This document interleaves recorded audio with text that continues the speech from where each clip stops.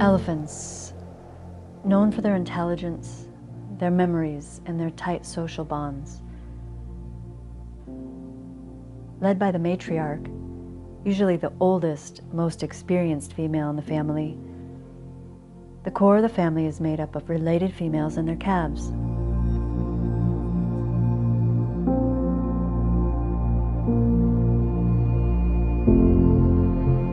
Bonds are strong among females of the herd, and taking care of young ones is a group effort.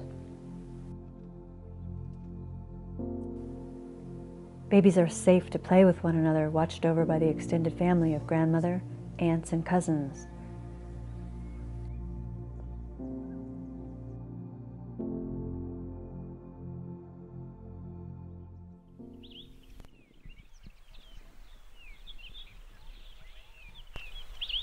Nana is the matriarch of the family. Brought over from Kruger National Park when she was young, she is the mother of one female, April, and two young bulls, Young Boss and Scoppy.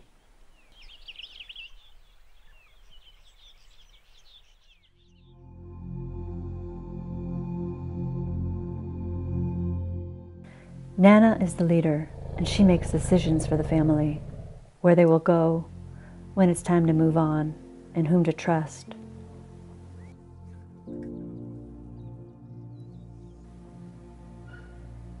The family enjoys lunch, tasty branches and leaves, and a little playtime.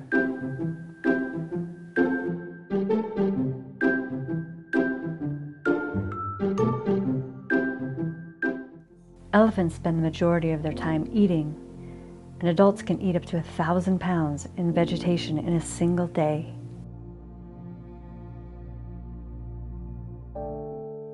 Across the valley, Boss is also enjoying his lunch, but he's alone.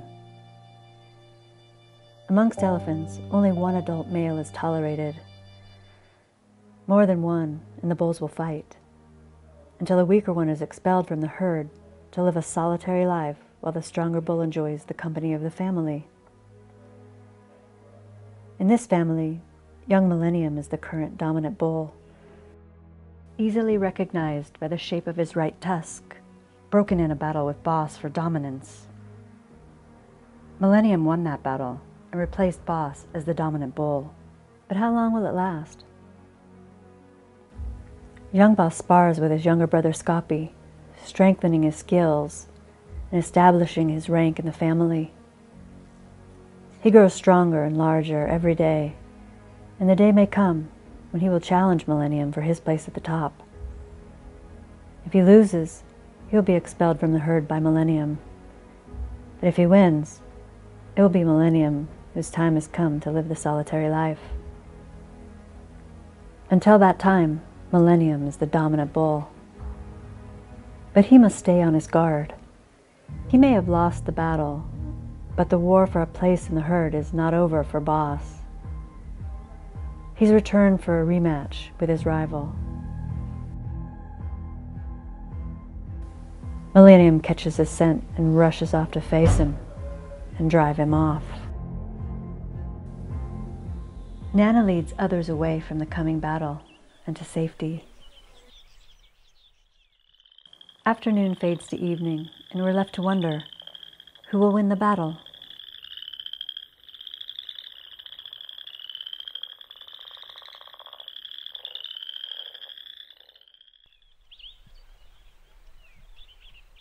Morning returns to Scotia. The cool mist gives way to warm sunshine, and the animals are getting on with their day.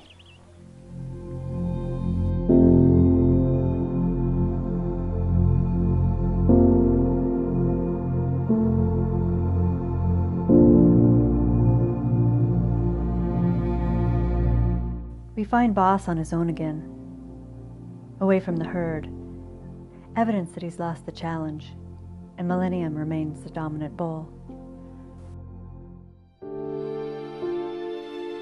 The family enjoys their morning meal, but something's different. Millennium has isolated himself from the herd. He's in must. Must is a time of heightened testosterone in bulls, characterized by aggressive behavior and irritability. It seems Millennium's in need of a little alone time. But he doesn't go too far. He can't risk another attempt from Boss to rejoin the herd in his absence. He lingers at the fringe of the herd. How long can Millennium hold his position of power? Boss is still a strong and vital bull, not content to be without family or mates.